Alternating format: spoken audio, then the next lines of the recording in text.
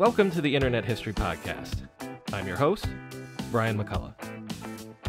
On today's episode, we're going to be discussing a story that is only tangentially internet and web related, but it's a fascinating technology history story, so I know you'll all love it. If you were a PC gamer in the 1980s, then chances are you're familiar with the company Sierra Online. They were the company that produced such legendary video game franchises as King's Quest, Space Quest, Police Quest, and even Leisure Suit Larry, and there were more beyond those as well. Sierra is revered in gaming history, and one of its co-founders, Roberta Williams, is firmly in the pantheon of legendary game designers. I played Sierra games as a kid, and have been keeping a separate file of Sierra facts and quotes and little nuggets that have come up in my research, just for my own personal interest, really. But then I was thrilled to be introduced via Twitter to Laine Nooney, an assistant professor of digital media in the School of Literature, Media, and Communications at Georgia Tech. Laine has spent the last several years researching the background and history of Sierra Online, and someday soon, hopefully, she will produce the definitive history of the company. You can find out more about what Laine does at lainenooney.com and on Twitter at Sierra_offline. Both of these should be in the show notes in your podcast app for this episode. Laine was kind enough to sit down for an episode just to outline, in a very surface way of course, the whole Sierra Online story. And so, that's what we have right now. Laine Nooney and the history of Sierra Online. Laine Nooney, thanks for coming on the Internet History Podcast. Thanks for having me. So I'm a little intimidated because you're an actual historian and I just play one on the internet. I play one most of the time too. Okay, so I hope I don't embarrass myself too much. So we're gonna talk about Sierra Online today, and I'm gonna start by explaining why we're doing this, because this is a little beyond web and internet history, but I'm interested in it and it's my show. So, but I grew up, like many people, playing these games, and I feel that they're central to the history of gaming and video games and things like that. And learning through your research, of course, they are. Just as a small anecdote, one of the great controversies of my childhood was the $160 bill that I rang up calling the Sierra helpline to get through. I believe it was Space Quest 2. There was a scene that was sort of like the shuttle pod landing on Endor kind of scene or something. Whatever, it's been so many years. But so you're an assistant professor at Georgia Institute of Technology, and what field are you working in? So I was hired in as a professor of digital media, basically. So I teach. I mean, my academic specialization is the history of personal computing and video games. Mm-hmm. So I have my within that, my subspecialty is kind of the history of like microcomputing from the late 70s to the early 90s. So for those who don't know, microcomputer was what we used to call what you would now call a personal computer, because there was kind of a generational thing that happened. We had mainframes, we had mini computers, and then we had microcomputers because they worked on microprocessors. And these were the machines that would basically sit on top of, the desk or your kitchen table or some weird corner of your home, because most homes didn't really know where to put them when they first came into the domestic space. So that's kind of where my sort of intellectual audit is. And I'm assuming that you similarly have, in your childhood, a background at playing these games? I do. Although if you had told me that 20 years later I would be trying to figure out how to write a dissertation about them when I was in graduate school, I would have never believed you. I actually spent quite a long time trying not to write a video game history project, because I didn't really care for a lot of the ways that video game history was written. But yeah, so when I was a kid, I got my first computer probably around the age of 10 or 11. It was a few generations old because it was a hand-me-down. My aunt's husband worked in computing, and wound up giving me, I think it was a Tandy, but I really have so little recollection. And Sierra games were some of the first games that we ever started with. And so I grew up playing King's Quest, Quest for Glory. I remember when my computer's processor could no longer handle Conquest of Camelot, and like I cried and cried and cried to my mother to get us a new computer, and she did somehow, magically. I think she wanted a new one too. So I have, and that was kind of what led to the dissertation, was that I had these kind of weird, foggy, vestigial childhood memories of this woman named Roberta Williams, right? And these kind of bucolic images of her, you know, in like these cable knit sweaters, or, you know, sitting on rocks by a lake. That's the way all of the photography always framed Right, her. because they promoted her very heavily, Yes. at least in the later years. I remember the boxes, like on the back of the box, this is a Roberta Williams joint, and yeah, and that starts kind of right around 1988 and kind of moves through the entire history that she's actually there at the company. And so I remembered this kind of mythology about a woman who made her games at the kitchen table. And this was like a little too strange for me to let go of when I was a grad student. I got really fascinated by it, and then that's what brought me into Sierra. So originally my interest in this material began as kind of a women in computing, or a kind of domestic culture of personal computing. And that led me into all of the Sierra work. so let's get into the story of Sierra, because it is essentially the story of Ken and Roberta Williams. Do we know much about their background and how they met, or the marriage, or anything like that? Yeah, so they kind of meet while they're in high school. A lot of this ground gets covered. Stephen Levy wrote a very famous book called Hackers, and he wrote this in 1983, which was, the amazing thing is it's right before the video game crash. And so he's interviewing all of these people basically before their entire industry goes belly up. But they meet in high school. They marry, I believe, in 1972. They wind up having 2 kids together. Ken he went to college part-time, but got a background in computing. He was basically a mainframe programmer. That was what he was, and he worked at, I believe, like an IBM kind of mainframe software developer. It sort of seemed like he was a consultant, and he would float around with different... So it's very hazy. So he had some time of full-time employment, but he was also just taking on all of these freelance jobs in addition to that, because they were always trying to kind of spin into the next big thing, is my understanding. Roberta, some accounts talk about her flipping houses, that's what she was doing, kind of while Ken was, away working on his programming.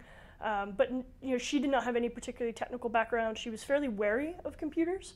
And they first came into their house in the form of a teletype machine, which is a piece of technology that there's really no reason you would have ever seen one if you haven't gone to a computer museum, in the 21st century.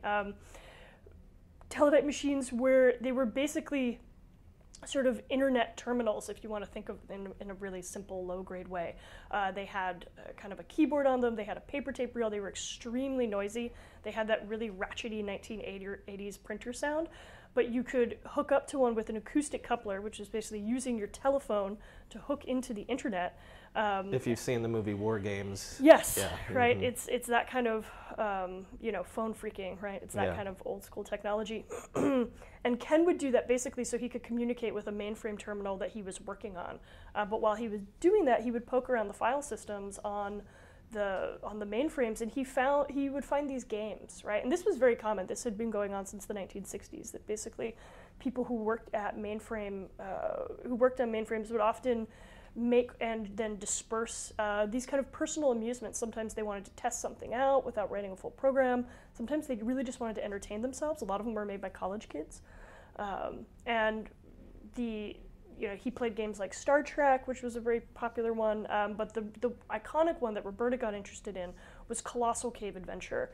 And if you've seen *Halt and Catch Fire*, this is a game that comes up in *Halt and Catch Fire* as well. It's considered to be the iconic, or the game of the text adventure genre.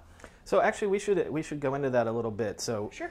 This is before any kind of graphics. So essentially, these text adventure games are literally text, where they're describing, you're walking into a room, you see a gun on the floor, do you pick it up? Yes, no, right? Yes, so think of it as very compartmentalized, right? So You get a couple sentence description of whatever room you're in. You get some cardinal directions. Usually it'll tell you where exits are. You can go north, east, west, and you'll get a list of all the inventory items. And then you would type into the computer, you would tell the computer to pick up one of these items, and then you might use it to solve a puzzle or to kind of manipulate the environment in some important way later on in the game. Mudding came out of this, which was basically text-based RPGs, which still have a small but diligent fandom on the internet. You should Google them. I've discussed them before because I was in a Star Trek one when I was a kid, yes. So the game that we're talking about, this game, Colossal Cave Adventure, is the thing that hooks Roberta even though she's not kind of a computer person. Yeah, in early interviews, she'll say things like that she was very wary of computers. I mean, you think about, it's this large, noisy machine that gets brought into domestic space. Her husband comes home from work. He's kind of totally obsessed with this object.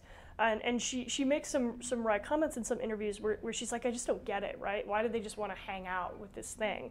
And a lot of the stuff that Ken would play was very kind of statistical or numeric based, and then he stumbled upon this literary game, right? And that's the real transformation, because Roberta was an ardent reader. She was always kind of, an avid storyteller as a child.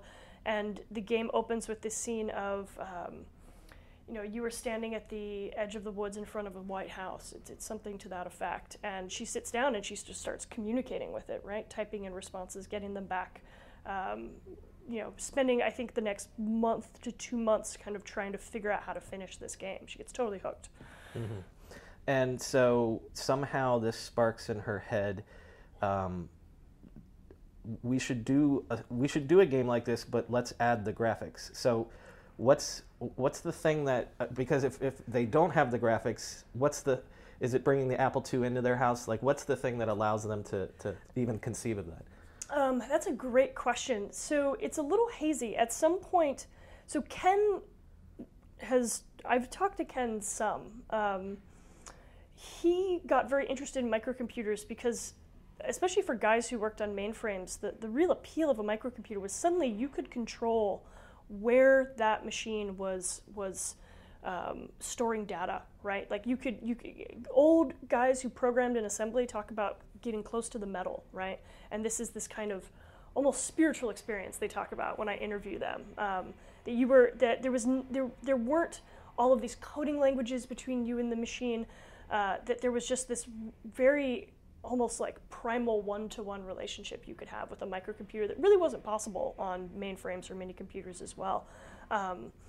And so Ken was really intrigued by these machines, and he wanted one. He was trying to actually make business applications. That's what he thought he was going to get rich doing, making a Fortran compiler. That was what he wanted. Or create a VisiCalc or something. Yeah. It's not entirely sure what gave Roberta the idea to do pictures. I mean, one of the interesting things about Roberta is that she didn't really know enough about computing to know what you couldn't do. And that was both her kind of greatest strength and her greatest asset, because it meant that she had no preconceived notions. She was like, well, if there's a screen, right, why can't we make a line? Right? It's sort of that kind of attitude. And there were very, very simple games that did things like that. She was probably familiar with arcade gaming, right? So there would have been these other models of getting images to appear on a screen that she was, anyone from that time period would have been familiar with. But yeah, so she kind of, as I understand it, designs a game in secret. She doesn't take it to Ken immediately. She sort of works it out in her head first. And this is the game that becomes Mystery House, which is the first it's the first adventure game to have a graphical component. So are we assuming that she's drawing it out on paper and storyboarding it? Yes. Yeah. So to the best of my knowledge, what she was doing is she brought Ken a stack of pictures, actually, and then she kind of had this script in her head, but the images were the really central thing, and so each picture was like a room in the house, right? And different things would happen there, and you'd have to move through the different rooms in the house. It's often been cited as, its narrative is very clearly inspired by Agatha Christie's And Then There Were None. which is a kind of classic murder mystery where 10 people show up at a house and only one walks away alive, this sort of thing, as well as games like Clue, right? So she is drawing on this kind of older tradition of like women's leisure reading, and kind of like very typical kind of female domestic experiences.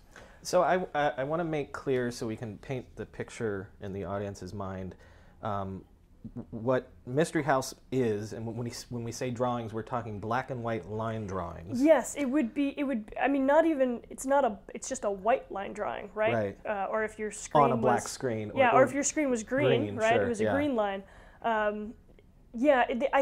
I often describe them in my work as illustrations. That's an easier way of thinking of them. Right, because as soon as you say graphics, you think they're interactive. Right, and so these are pictures that the user cannot manipulate. It's still essentially a text game where you have to type in, go into the room, right?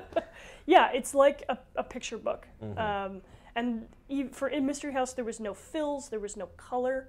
They basically used a kind of vector-based tablet in order to create the pictures, and the pictures were just tracings of the stuff that Roberta herself had drawn. You know, it was really just a two-person operation.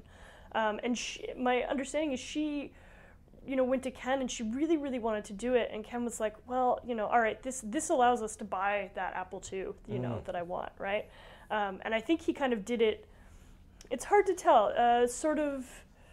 The accounts get very different depending on what period of time in Sierra's history they are telling this story. It kind of manipulates some. Mm-hmm. But essentially the game gets made, right? And this is 1979, 1980? Yes, so the game, Roberta starts drafting this possibly as early as winter 1979, but the game predominantly gets made over a small period of months in early 1980. And one of the things that Ken had to do, because Roberta, right, she had done a little computing work at some point for a job, but she doesn't really understand programming lexicon, so Ken devises this system where he tells her to make a column of verbs and a column of nouns and a column for what they do, so that she can write out essentially like, these are the words and this is the action they need to create. So basically he got her to kind of script a language for this game. And so do you think that they form the company before they start selling the game, or they're selling the game and it's a success, so they form the company? It's hard to tell. So there was this idea, I think, that online systems was a kind of holdover from an idea Ken had about having a company, I think, that would sell what he would imagine as more kind of professional software. But once it sold, I think there was no doubt, right, that once they realized they could make a serious amount of money with this, I think there was no doubt that obviously this was the thing that they wanted to capitalize on.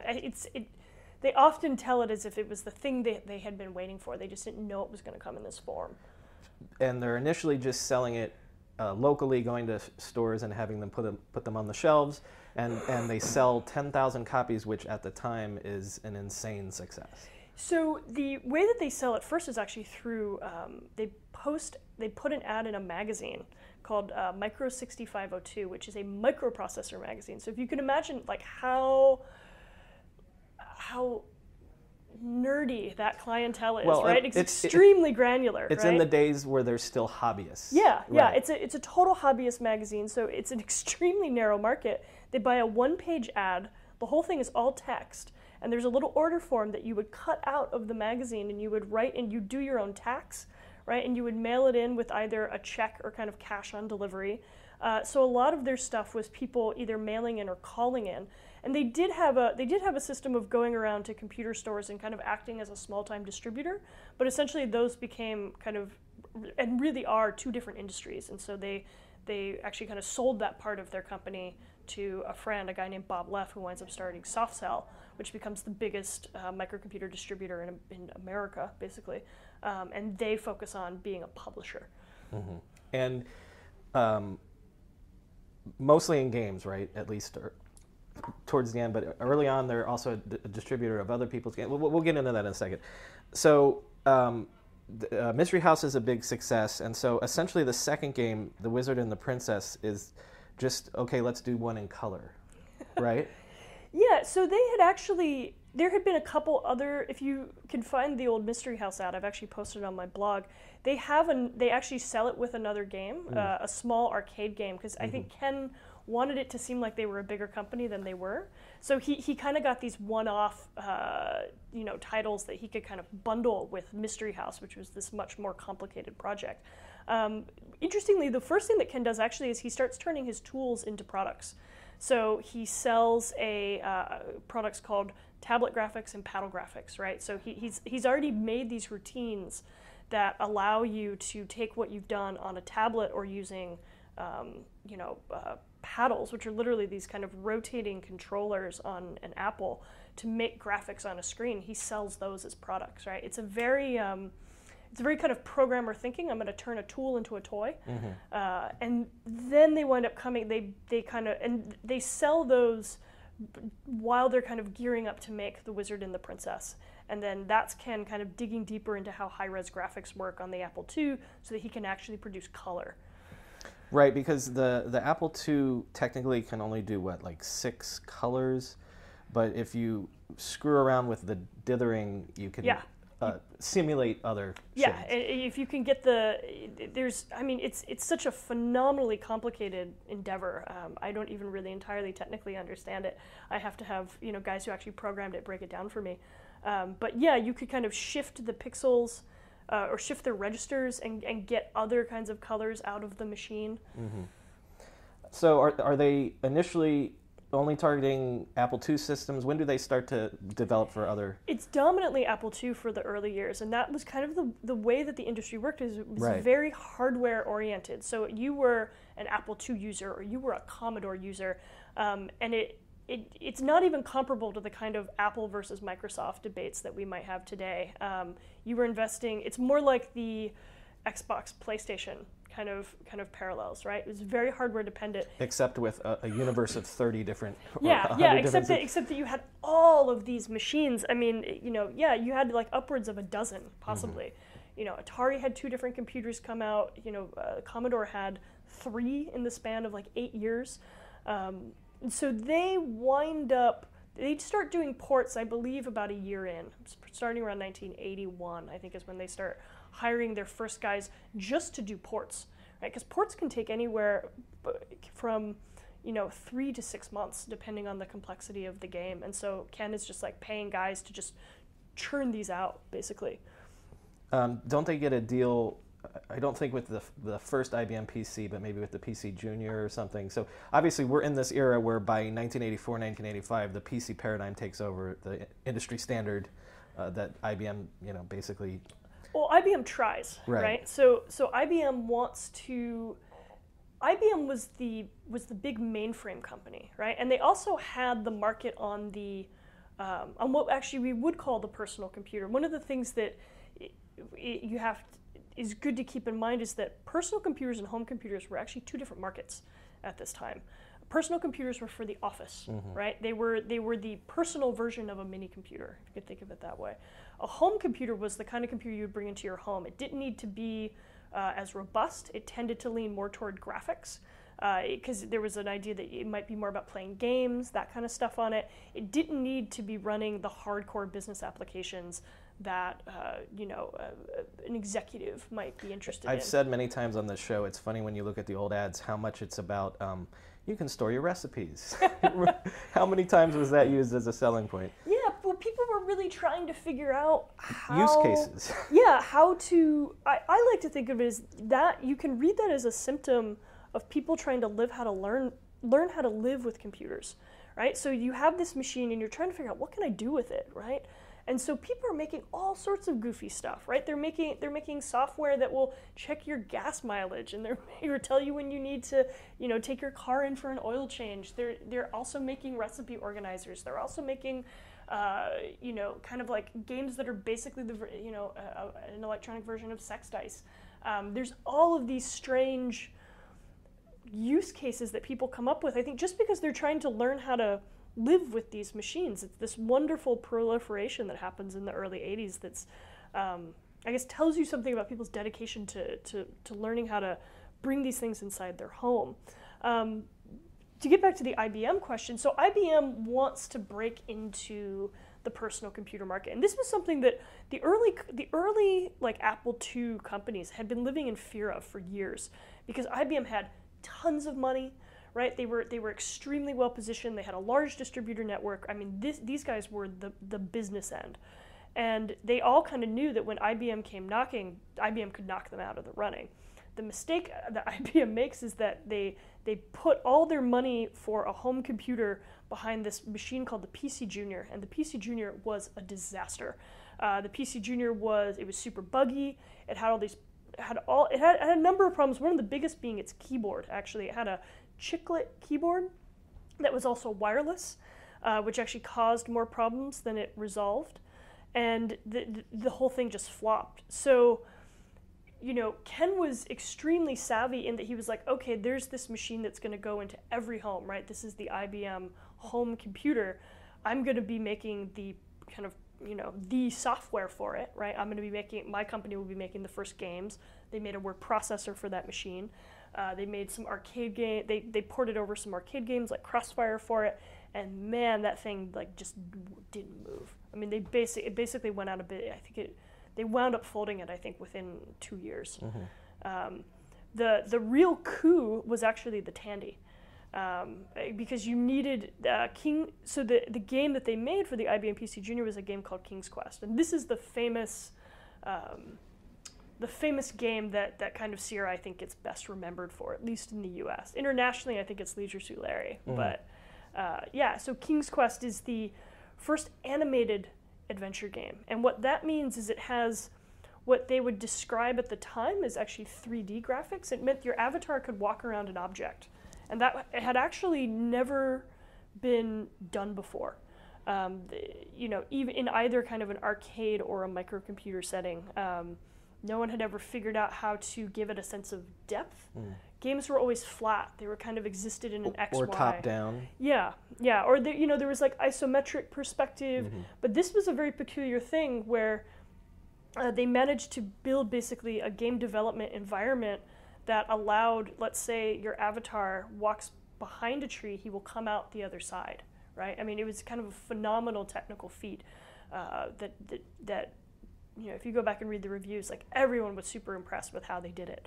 And so at this point, the user or the player is manipulating the character, like with cursors to move around the screen?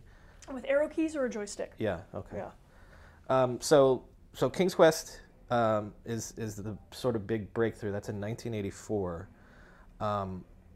Actually, this might be getting a little ahead of things, but I'm sort of curious if you would say that, because they essentially create this franchise system. Then there's a King's Quest 2, then they create other. Now, like, that's common today, that, you know, there's a Call of Duty franchise and things like that. But I get the sense that in the early video game industry, you might have Pac-Man and Ms. Pac-Man, but this sense that there's a continuing world and a continuing narrative, that might have been new.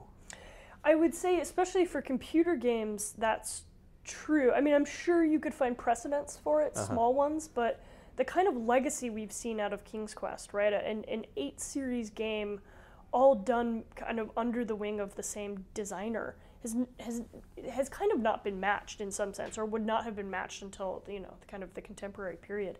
That franchise system, and this is where I'm nosing around some of the kind of new work I'm doing on this. I really think the franchise system is a byproduct of the game engine.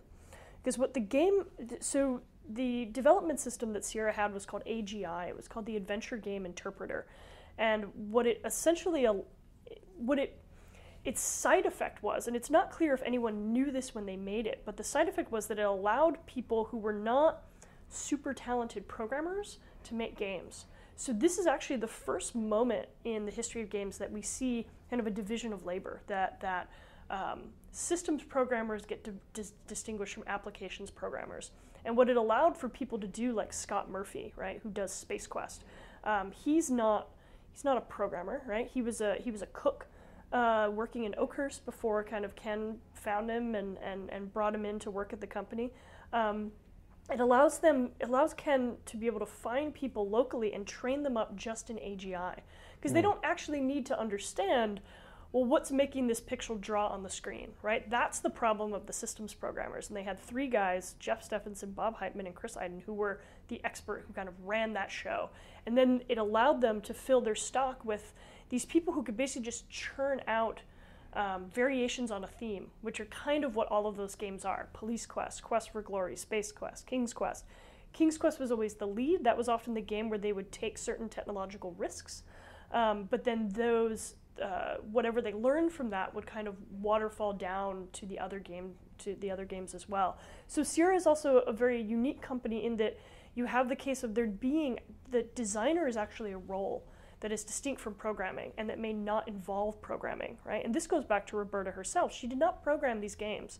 Even though she was in an environment where she could have learned this material if she wanted, that was not the way she elected to go about her design process. To borrow a term from film, she's sort of the auteur, or the showrunner, as they would say in television, for the King's Quest series. That's certainly how they wanted to frame her. Okay. Yes. So, all right, let's tease this out a little bit more in using these various franchises. So, are they thinking of them as targeting specific audiences? Because, for example, like King's Quest is very sort of based on fairy tale tropes. So, are they thinking, okay, King's Quest is for kids, maybe Police Quest is more for adults? Are they thinking in those terms at all? I think they are. If you look at their catalogs, they often thematize like who in the family is playing what games, and Dad's playing Police Quest or he's playing Leisure Suit Larry, right? And we'll get to Leisure Suit Larry in a second, yeah. But I think the thing to keep in mind is that, really the market was not that large, right? It was several 100,000 people, but it was still just several 100,000 people. You couldn't have, so their top sellers, King's Quest, right? They might label on the box that it had sold 500,000 copies, which, if you think about the installed base of computers, is a lot, but is also kind of not a lot, considering how much money it costs to produce these games. So what Sierra winds up falling into is actually they wind up just having Sierra fans. And Sierra fans will kind of play any what title they want is a Sierra game, right? Yeah. And it becomes a bit less discriminate about, it's not quite target marketing. It's more like the company itself builds a brand, and then people are very loyal to that brand. I want to get to Leisure Suit Larry in a second, but on that note, let's talk about again the actual experience for the player. It's very puzzle based, right? The reason I have to call into the 1-900 number is because I'm stuck in a thing, and these are brain puzzles, they're spatial puzzles, they're also math and clue-based puzzles, things like that. Yeah, so the classic kind of adventure game style puzzle, and this is true regardless of who was making it, is the kind of fetch quest puzzle, right? I need to get past the leprechauns. That means I need to I need to have brought a 4-leaf clover with me, right? That I need to have picked from this patch in this other screen. Several screens passed, I've got to go back, right? And so it's, I find an object in one place and then I utilize it somewhere else. I need to kill Dracula. That means I need to have found the wooden stake that's hiding inside the log, on the screen one south of where I initially spawned, right? And then Sierra also has these kind of spatial or navigation puzzles, right? So they would have these kind of puzzles that were very much about kind of, if you think about the poisonous vines in Space Quest 2, right? There was a lot of that kind of stuff. That had a lot to do with their engine. Those kind of puzzles were really only possible because of the way that the engine divided space in the game. And so you can think of those as moments where the game, the underlying platform is actually kind of creating some of the creative possibilities for the play environment. But there were like brain teasers and stuff, riddles would show up in these games as well, especially kind of Christy Marx's games. Yeah. So where does the Leisure Suit Larry franchise fit into this? Well, how far back do you want me to go? So actually, go a little far back, because I did an episode on what I called the history of internet porn, which I feel like even reading some of the things that I uncovered that you've done, I need to revise. But so yeah, go a little further back, yeah. So I've written a piece for The Atlantic on this called the Odd History of the First Erotic Computer Game. And So Sierra puts out this very famous franchise series called Leisure Suit Larry, but the first Leisure Suit Larry was actually based on a text adventure Sierra had marketed in 1981, and so this happens. So this is, you're getting really into the kind of early days of the computer industry, back when people would, be selling games out of like shoeboxes at computer shows. So Ken's at a computer show in Boston. He meets this guy named Chuck Benton, who had made this game that he called soft porn, and he had made it basically to teach himself BASIC. And a lot of these games start this way, right? A programmer is trying to learn how to do a certain kind of maneuver, and so they just kind of wrap a game around it. And if you play it, you can sort of realize a lot of the stuff that's going on is kind of expressive of that. There's a lot of programming 101 tricks in that game. But it's basically about this kind of down-on-his-luck guy in his, it's set sometime in like the 1970s, who is trying to get laid, right? It's kind of the lowest common denominator of sexual humor. And that has a very kind of fetch quest mentality, right? It's, Chuck Benton, he'd probably been exposed to Colossal Cave Adventure. It's hard to name a guy in programming in the 1970s who hadn't seen Colossal Cave Adventure. It was that endemic. It was the game that everyone played. So Sierra still held the rights to that game, right? So they bought the rights to it from Chuck, sold it. It had a very famous advertisement that went with it that was 3 women in a hot tub that was actually shot in Ken and Roberta's home, right? This was the first kind of sexualized image of women in the history of computer gaming that caused quite a bit of an interesting array of conversation kind of sparked up around that. But Sierra still had the IP, basically, for this idea. And I've had a... I think it was either Ken pitched it to Al Lowe or Al Lowe pitched it to Ken, and I can't remember which. Al Lowe and I had a 8-hour interview over 2 days because he had been at the company for so long. He starts in 82 or 83, kind of making educational games for them. Actually, that's where he starts. He makes these kind of things like Bop-A-Bet. He makes the not Dark Crystal, Black Cauldron game for them. Mm-hmm. He's one of the programmers on that. And they're kind of looking for something for Al to do. And, Al's a pretty serviceable programmer. He's got a good sense of humor. So he sort of pitches this Leisure Suit Larry game. And that's when he really gives that, the avatar who in the text game had really not really had a character in any sense. Al kind of brings it to life. He really draws out that loserish quality that Leisure Suit Larry has. It's really easy, right? All it requires is the artist kind of spinning up new art for the game, because the logic's already set. That game is pretty much a one-to-one graphical recreation of that text adventure. There's not a lot in there that is unique necessarily in terms of gameplay that Al produced. And so that becomes a whole series as well. Yes. And so for that, they have to consciously be... Because I know we got it, someone handed us discs, so it was clearly pirated, but for the retail market, they're consciously targeting this as adult material, right? Yeah, if you look at some of the old game boxes, I mean, they do, I think they say things like may not be appropriate for children, or prior to the early 90s, right, there were no regulations about this. You didn't have to... what is the governing body now that labels games? I don't know. Yeah. I'm blanking on it, but you didn't have to stamp whether your game was rated for everyone or for a mature audience. Sierra did a certain amount of responsibility of kind of labeling it as an adult phenomena, and I think they always like to claim that it was that they got more orders for hint books than they sold games. But it was definitely one of their best sellers, and it had a very international, it traveled well internationally. So I think it was one of their games where, if a Sierra executive went to Japan, those other Japanese executives knew what it was, right? There's accounts of it being played in London, as well as in the Middle East. It got around.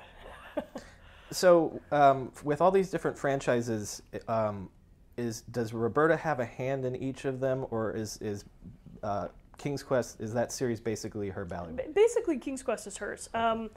each of the franchises had, or if you talk about the franchise period at Sierra is actually quite short. It's about 85 to 90, and then there's a transformation that happens in the way the company is trying to organize its designers. That's fairly, we can talk about a bit later if you want. But each of the franchises gets identified with kind of a certain designer persona. So there's Roberta Williams, right? The kind of domestic goddess of game design is how she sort of gets spun. Space Quest becomes Scott Murphy and Mark Crow, and they dress up in these pig snouts and these glasses and these mohawks, right? And they call themselves the two guys from Andromeda. So whenever they pose for photos, they're dressed up like this. I haven't thought of that in years, but I remember that. Yeah, go on. Police Quest was Jim Walls, and Jim Walls was a retired, he was a retired California patrol officer. Basically, he'd gotten shot in the knee. Ken found out about him. They were trying to push Jim into, being retrained for some other job, and Ken pitched, well, why don't you come design games for us, right? And Jim never programmed, right? All he did was he knew police procedure. So Police Quest was kind of a weirdly ideal game because police procedure, it's all about following rules, right? So it fits to a game system very easily. Quest for Glory, done by Lori and Corey Cole. They were longtime RPG Dungeons and Dragons types. They would kind of be dressed up on the back of their game boxes. I'm trying to think if there's anything I'm missing. Those were the and Leisure Suit Larry. Al Lowe kind of performed the sort of pervy uncle role, at the company. And so they each had this sort of iconic game designer kind of attached to them. When Christy Marks came on board in the very late 80s, she also had a similar sort of, she made these King Arthur and Robin Hood games, and she had a very, she would kind of do cosplay on the backs of her game boxes and stuff like that. Well, let's see the story of the company out, and then I want to cycle back to a couple things. So is it fair to say King's Quest V in 1990, that's sort of like the crowning achievement of this franchise era? I think it's the first game to sell 500,000 copies. I mean, I think I would have to know on what terms you want to make that claim, right? And so this is where I become, academic, right? Maybe I mean in terms of the reputation to gaming history or the impact on gaming history. I mean, I think if you ask, almost everyone will say that King's Quest VI is a better game than King's Quest V. King's Quest V does do a number, right? It's that transition to 256. It's the King's Quest that comes out on CD. 256 colors. Yeah. It is the transition from what was a parser-based interface where you were typing in commands to a mouse-based interface. So now you just had a row of icons at the top of the screen, and you would click on them and pull them down in order to interact with your environment. I mean, it was a beautiful game. It was also the first game they put out or the first of the King's Quest, where all the backgrounds had been painted. So this is a kind of labor transformation that happens at the company. Prior to this, the backgrounds were being kind of done on the screens themselves, and they hire in 1989 a guy named Bill Davis who had kind of worked in TV production, and he becomes the creative director. And this is part of Sierra's push to make their games more like movies. To kind of expand, I think, their vision of what they could be, right? They wanted to be the next Disney. They wanted to make these games cinematic. Didn't Ken say at one point, like, he's read everything he could on Disney, the company, because that's what they were aspiring to be like? Most likely. I mean, he had very lofty ambitions about what they felt that they wanted to transform the idea of multimedia entertainment. And so they start running a bit more like a film studio at this point. And so instead of everyone who's on a game working in the same room, they separate the programmers and all the artists into like separate rooms, right? So you're no longer working with your team. This winds up changing the kinds of dynamics of how these games are made. I interview lots of programmers and artists, and these are the things that they remember, right? These moments when they have to start working in different parts of the office, right? Or the communication problems that come up because they're not sitting next to the programmer they need to be talking to anymore. Now if they want to say something, they have to talk to Bill Davis, and he has to go over to the head of programming, and right, there's like 3 more people in the chain. And so it's this transformation of the organization of the labor. Yes, yes. And that's a lot of what my work kind of tries to focus on, because those are transformations that are happening in the video game industry at large. But yes, they bring in lots of actually like trained painters and artists, and they paint these beautiful backgrounds. Many of the most memorable were done by Andy Hoyos, who was kind of a trained artist. A lot of these, Bill Davis was going down to the art schools in Long Beach and like picking up guys who wanted to do an interesting combination of kind of classic media work along with digital work, and bringing them back up to Sierra. What this did was it bloated their bottom line enormously, because you had to, right, suddenly you needed twice as many people, and you needed them to have very, very specific skills, right? And so Sierra gets really kind of,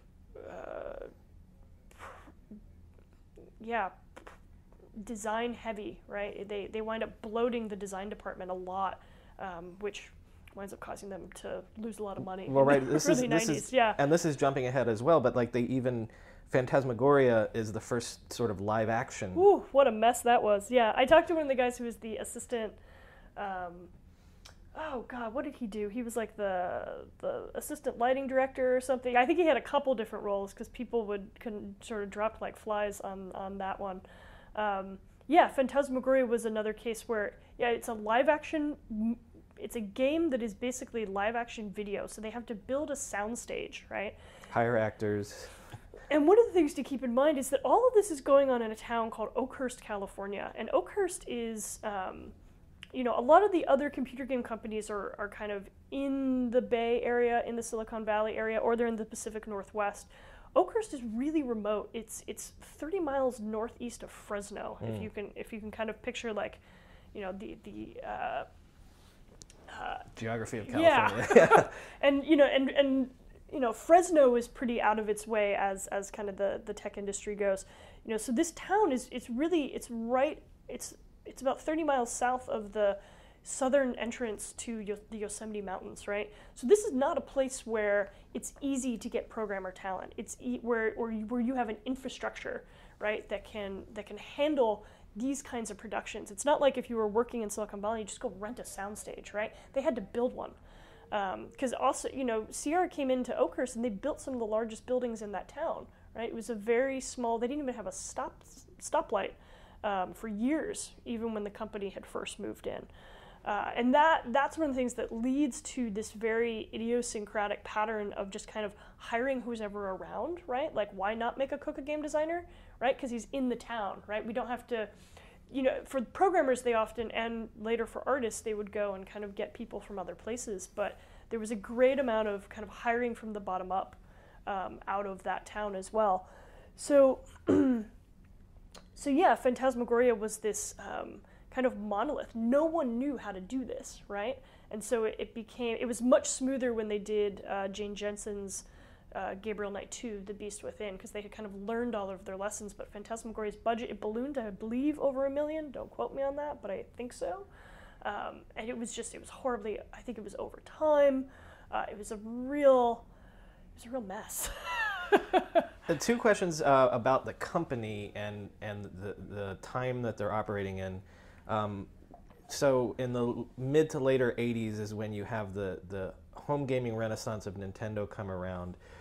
Did they ever face pressure like within the market? Like, is PC gaming threatened by the Nintendo renaissance? I think there was certainly. Well, so I think the way that Ken approached it was that a computer was a multi-purpose machine, right? And a console is not. And a computer is an interactive tool in a way that a console is not, right? So they really did get behind the idea that computers were interactive entertainment, that were also educational, they were family-oriented. The company had a real shakiness around consoles because they had gotten very burned in the video game crash the video game crash is what happens to the console industry. In computer software, there's a similar event that happens about a year later called the software shakeout.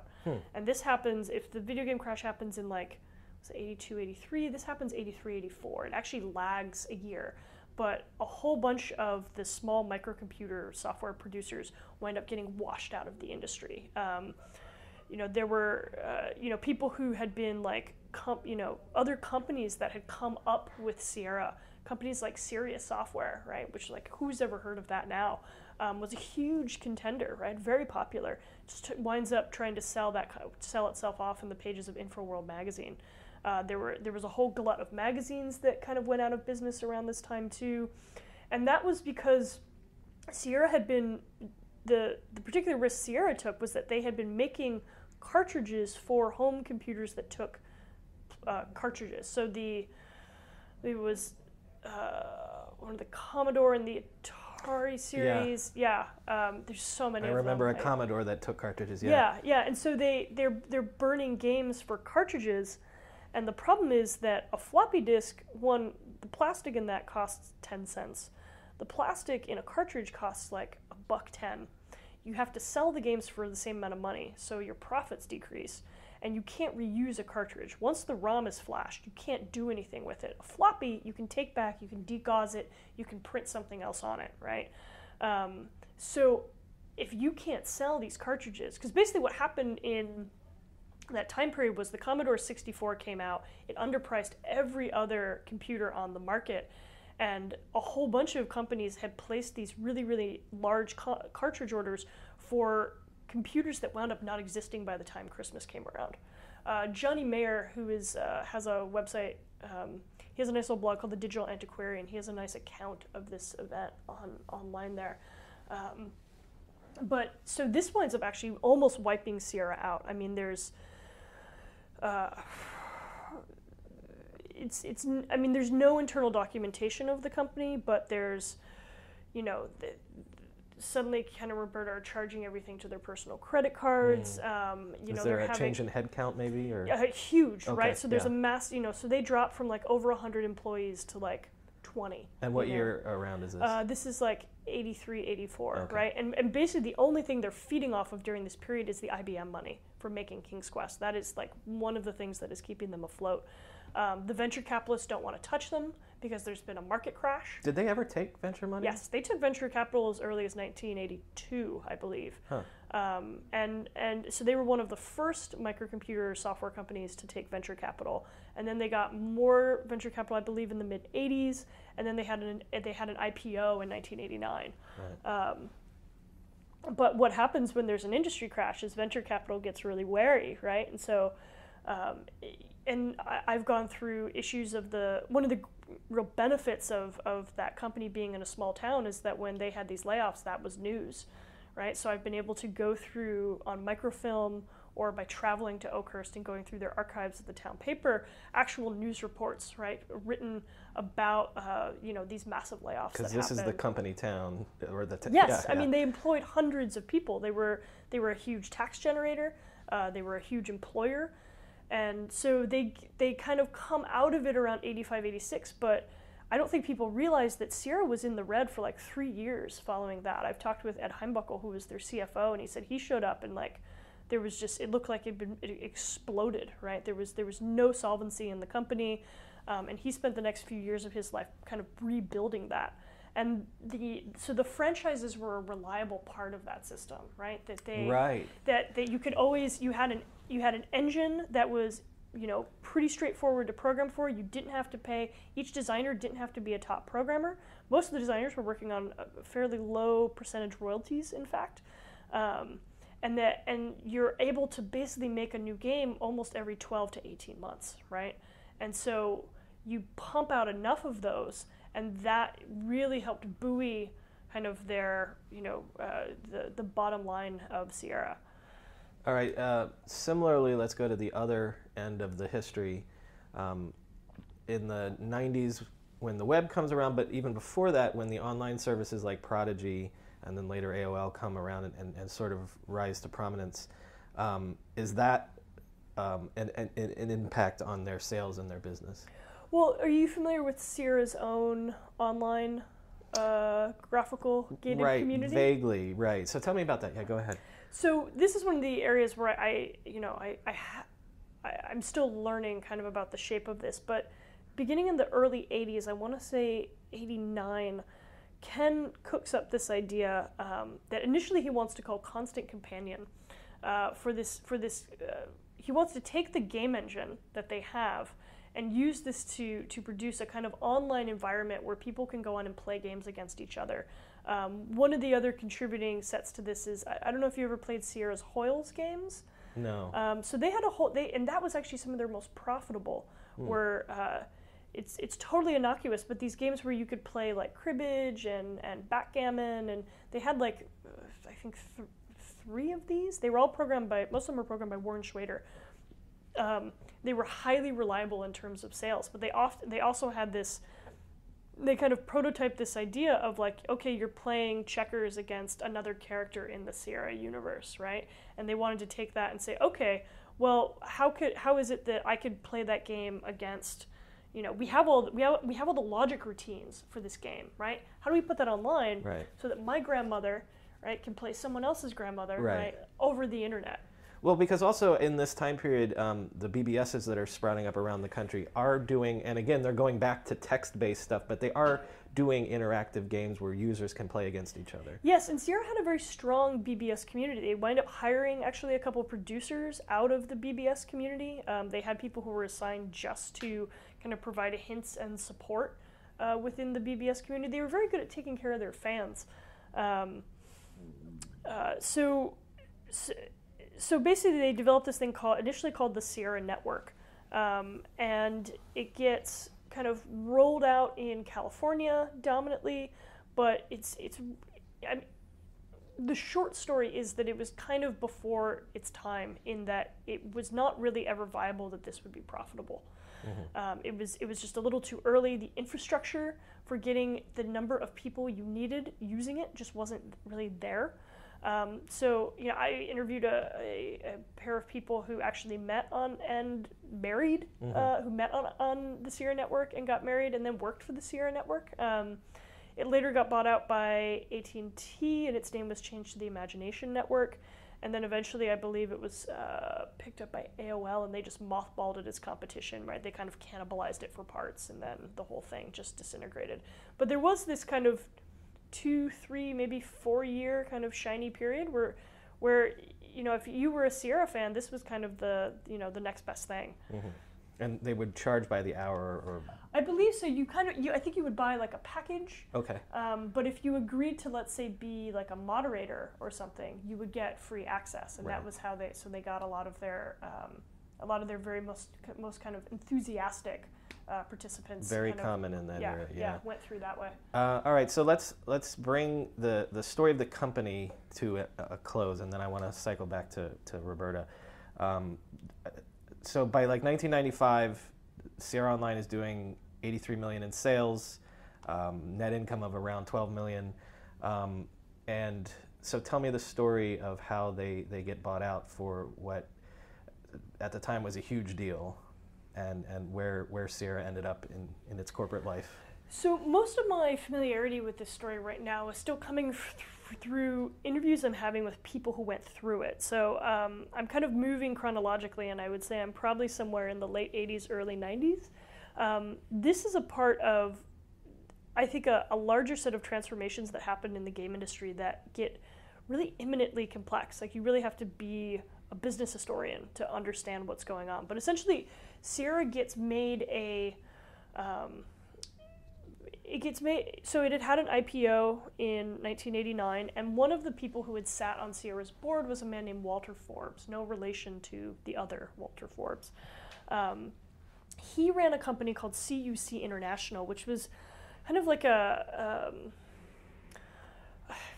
it's hard to even explain what they did. Basically, they kind of franchised in selling coupon books to people. This was, I was far too young to ever have any exposure to like what this is, but people would kind of subscribe, and Forbes, CUC had been kind of cooking its own books for a while, so it made an offer on Sierra that was based on valuations of its company that were not true, and it offered to buy out Sierra's stock at a price well above what Sierra's stock was running at, basically. And so, the statement Ken has always had on this was like, I had to sell because I had a requirement to the stockholders. Fiduciary duty, right? Yeah, that to make them money. And this is one of the, the big transformations in the way the company begins to run, is that as soon as it has an IPO, everything really changes. A lot of people have asked when classic Sierra goes away and have identified it with when it moves to Seattle in 1993.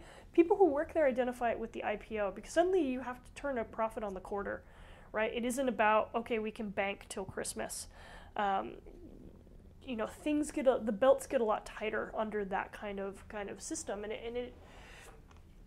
but so Ken follows through on his fiduciary duty, right? Sells the company, is involved for some period of time at a kind of management layer. I mean, this happens.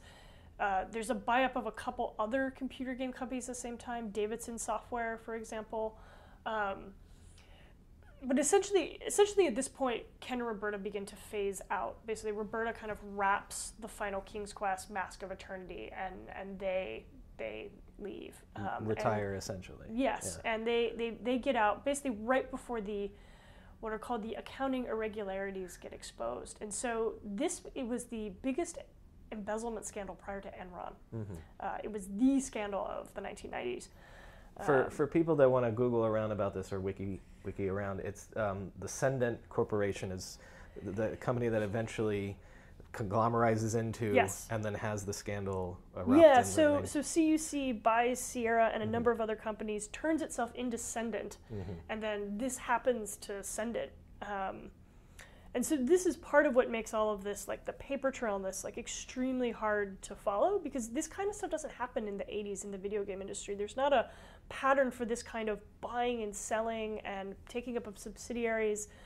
It's very unique to a kind of late capital moment in the video game industry. And when I talk to people who worked in the industries in the 90s, whether they worked at Sierra or Microsoft, they talk about this period where they did a lot of sitting on their hands, because they just didn't, it was like, there's people who I talk to who it seems like they spent their entire lives in the 90s starting game projects that never got finished. And that's just not the story you have in the 80s, right? That basically if something was greenlit, it went into production, it got all the way through. I've never heard a story of someone whose game got mothballed halfway through, but that is consistently the story. That it's like the industry gets bigger than it knows how to manage, or it knows how to self-manage. And there's all of this kind of fallout during that learning process. Eventually, after the Cendant embezzlement scandal, the company gets bought, or kind of the remains of Sierra get bought by Havas, which is a French water company. And eventually that is transitioned to or turns into Vivendi. Right. And then finally, Activision buys up the IP.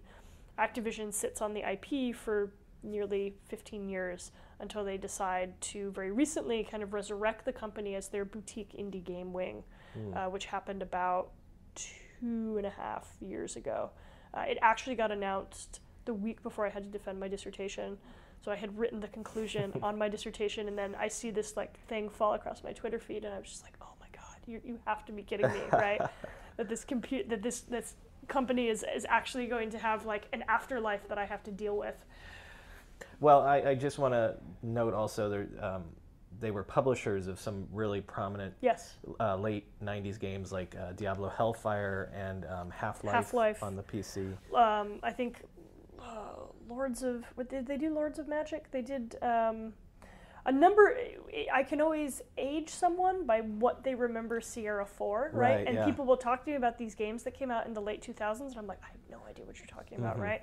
Because it's that period is, in some sense, they are no longer the company that they were, right? They're a publisher, manufacturing, they're kind of handling the financing and distribution of these games that in some senses they don't even necessarily have a lot of, a strong hand in, right? There was a lot more creative control that was happening at the company in the 80s and the early 90s than by the time it basically turns into just kind of this object that people are passing around, that executives are passing around at a table. So the sense of what that company was had kind of disappeared. Well, let's finish up by going back to Roberta, because you've done a lot of work on her, and we've already talked about how I want to talk about her role in the video game history. and her place in the history. We've already talked about how she wasn't a programmer. She comes more from a literary tradition than what we would think of as a hacker tradition, for all the puffery of that word. But Roberta self-identifies as a storyteller more than anything else. Yes. And so is that part of her legacy in bringing this sort of storytelling more than the game mechanisms thing? I mean, I think that her legacy is as a historian, I always speak reflexively. So I'm interested in, like, why do we position certain people in the ways that we do when we talk of them historically? When it comes to Roberta Williams, people really want to kind of remember her as the female, as the woman of game history. And I've been more curious about, like, why, and then what consequence does that have? And then in, like, her material legacy. I mean, there are things that, certainly the idea that she did seem to favor games that had female protagonists, did have an impact on specific game designers. You know, Brenda Romero has told me stories about playing, I think, King's Quest VII, which was Queen Valenice and the daughter Rosella, and that playing an adventure game with two female protagonists was really transformative, or it made you feel like you were engaging in something you'd never seen before. The literary culture of games, I think, had always had many participants, right? Infocom was a strong proponent of that. LucasArts with the Monkey Island series. But Sierra was definitely a herald. Her legacy tends to be more in the role of how we want to remember her, I think. Well, you've written that video game history doesn't know how to make sense of her except to single her out. Yes. Okay. And so often, right, there were actually many female game designers who worked at Sierra, none of whom ever get talked about, kind of because people, it's easier to allow Roberta to kind of be the only one we bother with than it is to understand, well, what was really going on that, like, all of these women were participating in this. I think one of the reasons this was able to happen at Sierra, again, was because there was not, they had already broken that relationship between designer and programmer. So that's why Christy Marks is able to come in and make games. That's why Jane Jensen is able to come in and make games. That's why Lorianne Cole is able to come in and make games. None of them program, right? But they do have a background in storytelling. Jane had always been a writer. Christy Marks was she was the kind of idea chief behind Gem and the Hologram. She had worked in animation and she had worked in comic books for a long time.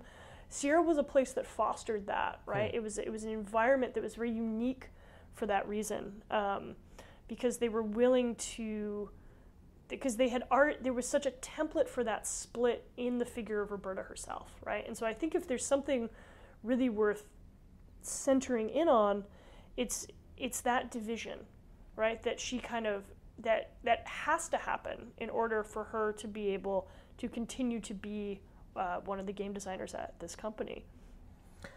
Is there another interesting thing is that from their internal records that they believed that 30 to 40% of their player base was female? This is based on a very specific piece of information. So one great thing to know is Sierra didn't keep any internal records. It's one of the reasons a lot of my work has become oral history is because there are no budgets, org charts, documents, memorandum, right? Ken didn't keep any of it, which makes a historian's work very difficult. So for future game designers or anyone in tech, that kind of material is actually more important than any of the, for a historian, it's actually more important than the programs you make, right? Because it allows me to understand about, like, how did your company operate? What were the core tensions that existed, rather than just what were your products, right? I mean, you can't tell a behind-the-scenes story with just, like, an assembly of products. And I think a lot of video game history has kind of suffered from thinking that all that game history is an assemblage of dates and names of, like, this came out then and then this came out then, and marking transformations from game to game, but having almost no idea what's actually happening in the industry itself. I'm going to end with that idea, because this is almost, I'm asking you personally for this, because you've said that like game history is largely concerned with like the chronology of titles, but also the chronology of objects.